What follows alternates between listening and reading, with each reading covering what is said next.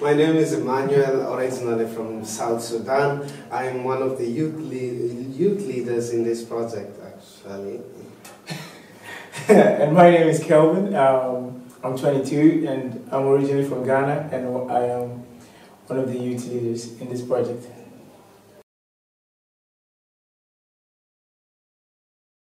When it comes to hate speech, when you look at rural areas in Ireland where there's not much diverse people, if you find a certain that's where the hate speech is kind of like and it affects young people especially the most, and the older generation have their mind kind of like a little bit set.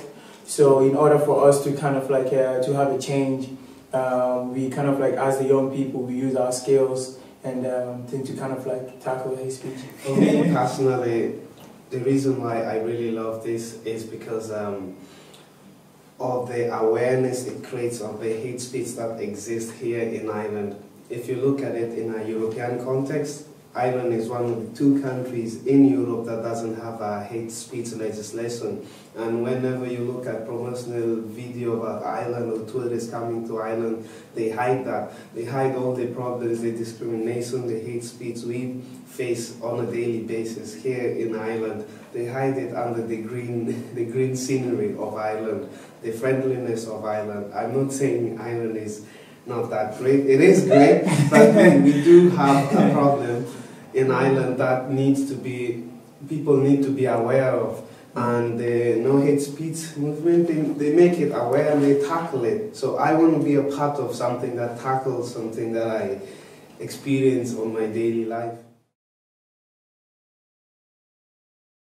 As if I can echo a little bit of what Emmanuel said, is there is some hateful things that are happening in Ireland, but you can, especially in the rural areas where there's not much diverse in the country. So when it comes to that, there's hate speech, but it looks like it's not. So with this project, what basically we're trying to find out is for our young people, to understand that we can, with our creativity, we can create change, and it's us that can create a change because our elders have their mindset is set already, and when whatever we tell them, we might not get the much impact that we want. But if we really want to change, stop hate speech, it will come from us, the youth, and our creativity ways of like, as the training, what we've been doing, talking about how online, so through videos, pictures, everything, how we are going to use it. So with our creativity and our youth, we'll be able to, that's why we're in this place. Yes. Another thing I'm really expecting is a really strong team of hate speech fighters, like where we can work together to tackle these issues even after the official campaign has ended. We want to continue fighting hate speech here in Ireland.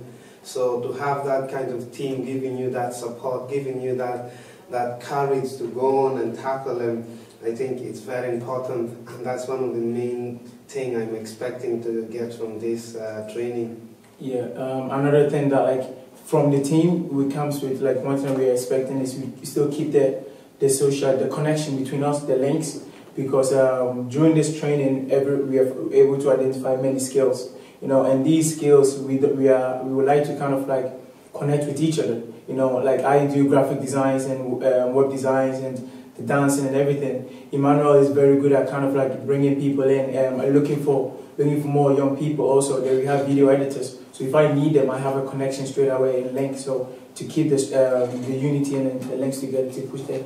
Like Kelvin, he lives up in Dublin and I live all the way in Kilkenny. Yeah. So I actually brought something back to my own community, and in the end result we interacted with over 100 young people. Now imagine just the 2 and maybe 4 others got to over 100 people. Now we have about 18 people today. Imagine what they can do. How many more people can they reach out to? I just say I'm really looking forward to the presentation of accessing these funds, because all my guys in Kilkenny now, they want something to come to their own little community. So it's really great. Yeah. Just keep on supporting. Okay. We don't want more money. It's either support or they support hate speech.